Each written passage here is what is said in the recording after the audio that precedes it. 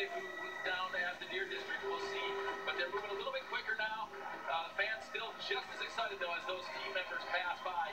In their buses, everybody goes crazy and starts cheering.